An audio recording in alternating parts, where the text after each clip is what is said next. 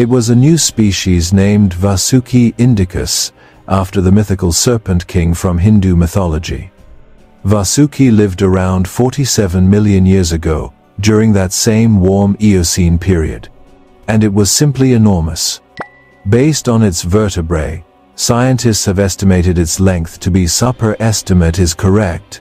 Vasuki could be the longest snake that has ever existed, potentially snatching the crown. It was part of the same extinct snake family as Gigantophus, suggesting it was a slow-moving, ambush predator, probably lying in wait for prey in the swamps of the Indian subcontinent.